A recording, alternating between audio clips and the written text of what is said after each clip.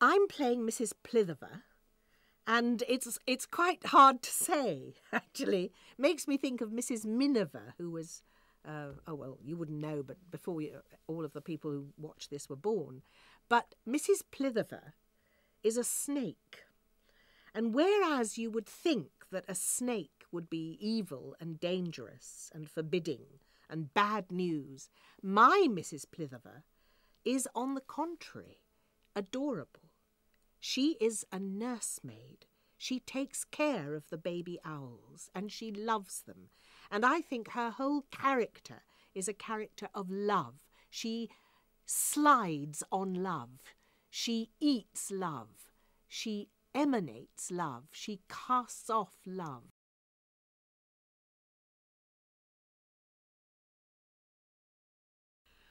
I think the family that we see in this film is a loving, in a sense, ordinary family.